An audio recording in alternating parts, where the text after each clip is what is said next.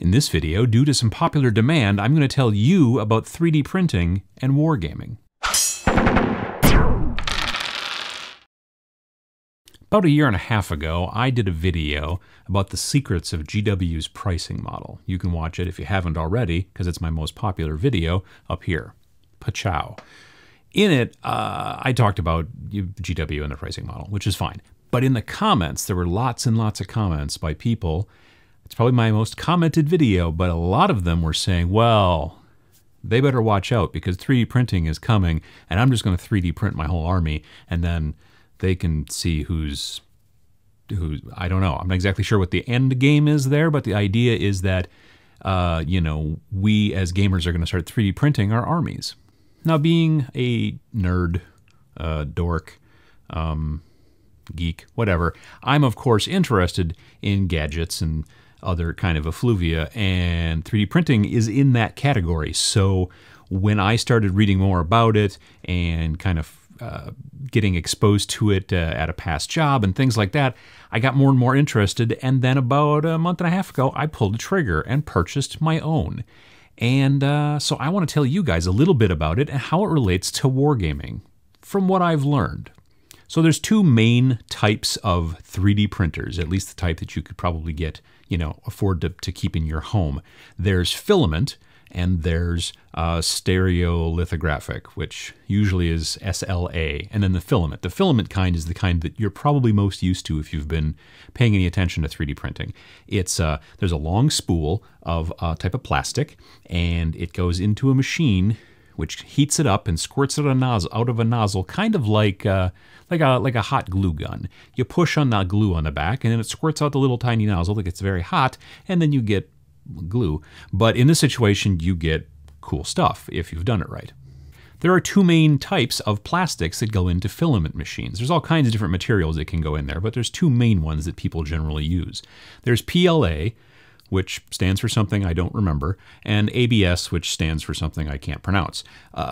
Let's just kind of nail it down. ABS is generally harder and a little bit stronger. It's a petroleum/oil-based plastic, and if you use it in your machine's going to smell bad, and your local environs are not going to smell so great. It has a fume, it has a smell it gives off as you're producing the material.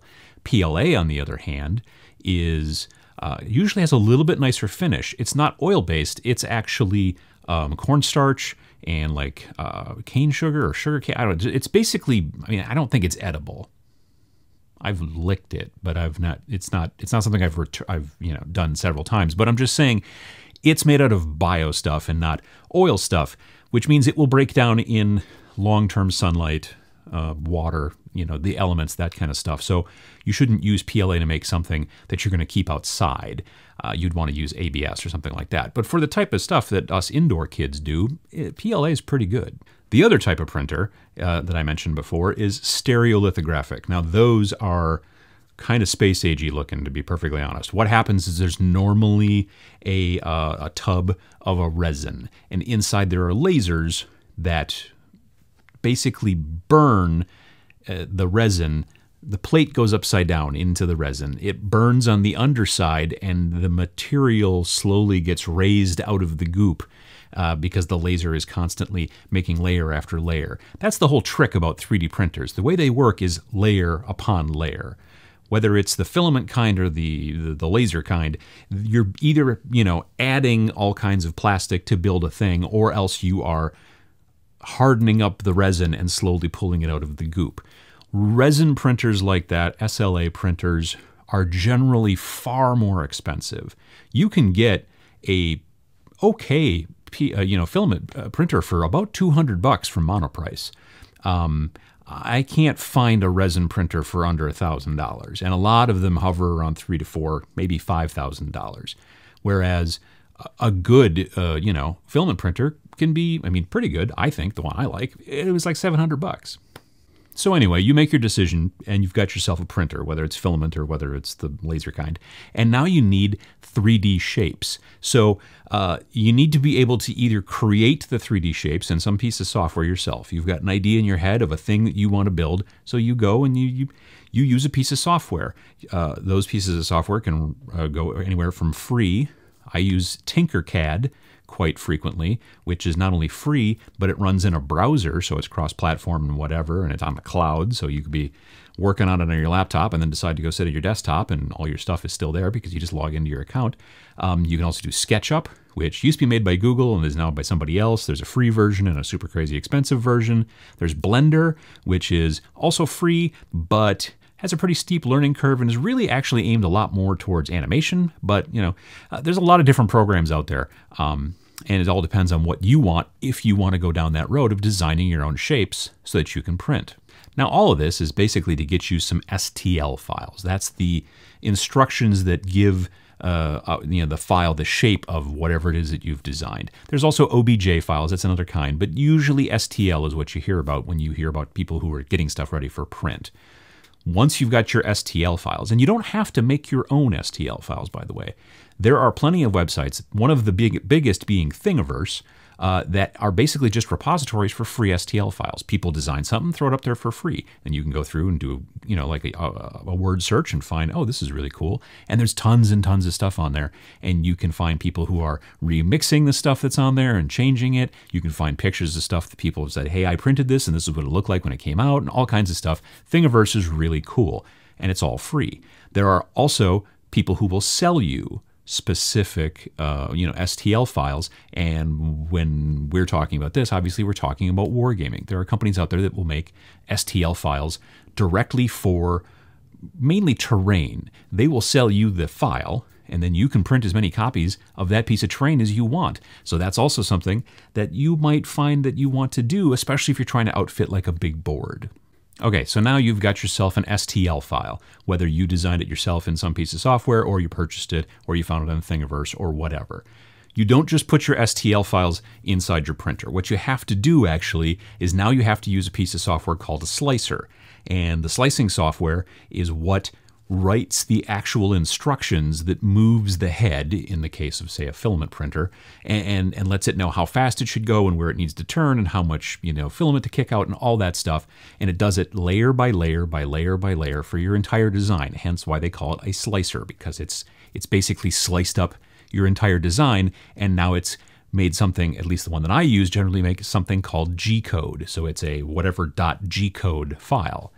I then take that G-code file, put it onto an SD card, and then I come down here into the Nerd Bunker and I plug it into my 3D printer. And then there's a little tiny screen in the front of my 3D printer. I turn a little dial, I push a button, and then I go do something else for hours and hours, because 3D printing is not like printing stuff out of Word or, it takes a long time. Even if you run the stuff quickly, it'll take hours. However, it's not as if you have to stand there and look at it. You don't have to do anything. It's kind of a set it and forget it sort of situation. I started printing some terrain last night. I found this really cool file on Thingiverse to make these. They're known as Texas barriers. If you've ever heard of a Jersey barrier, those are those concrete low and wide sort of barriers you see on the side of the highway.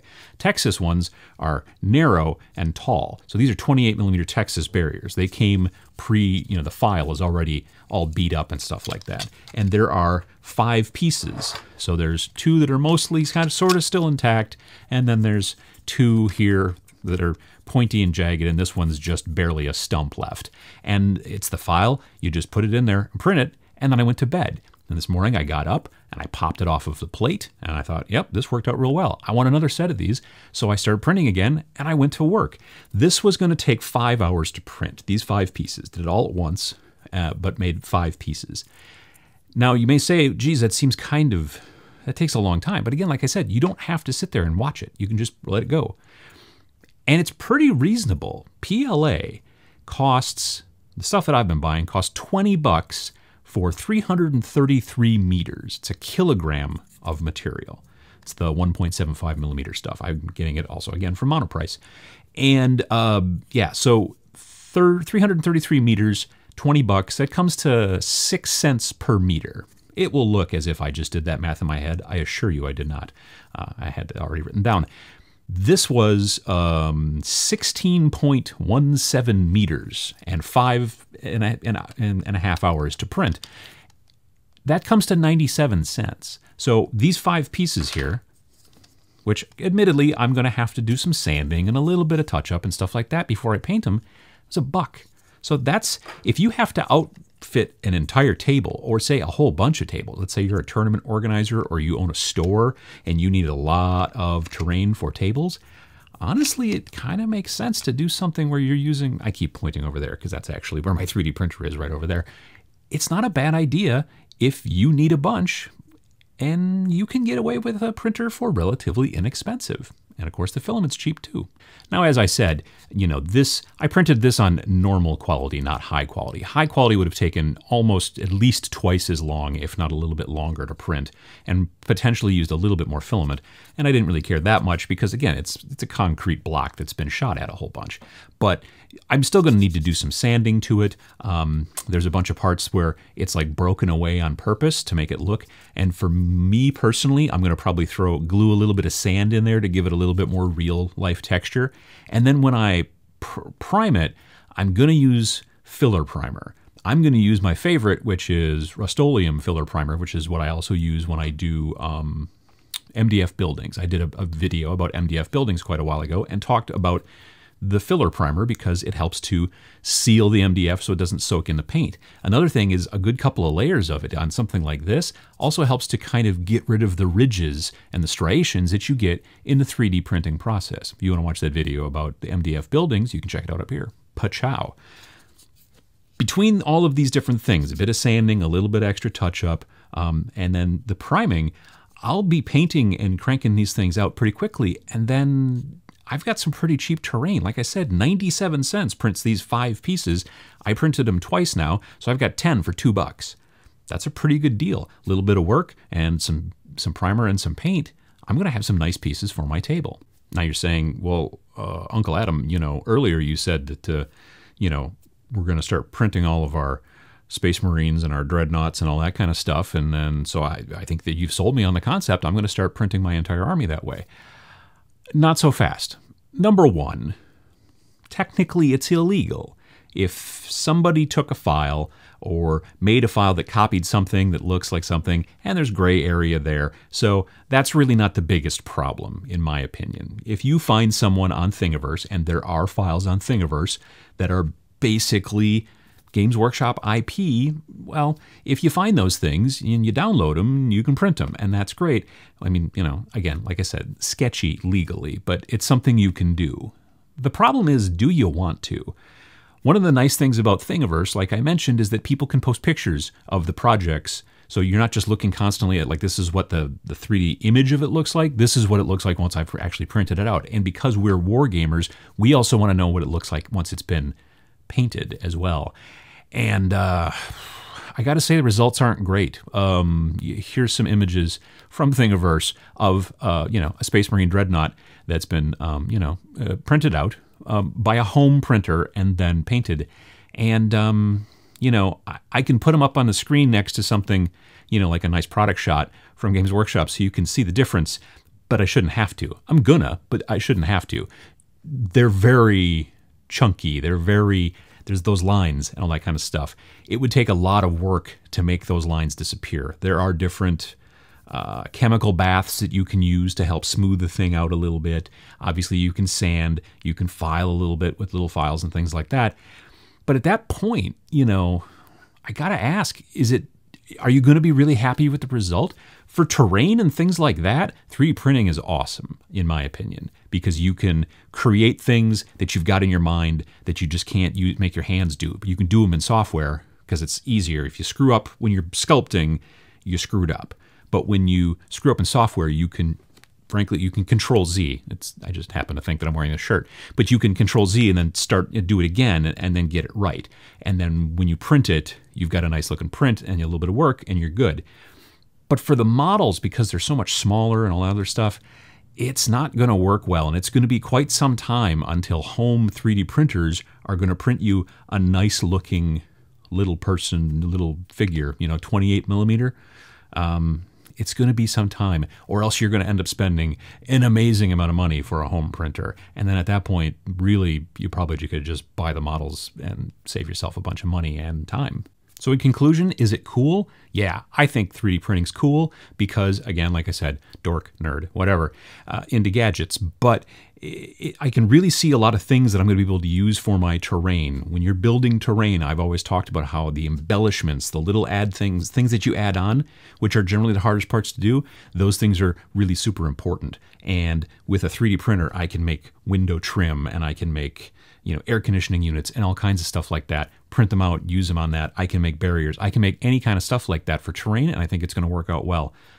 I'll look into doing some other stuff for the actual figures themselves, and we'll see how it goes. But for right now, there's a lot to learn. Do a lot of research before you buy one, but if you do, I think you might have a good time.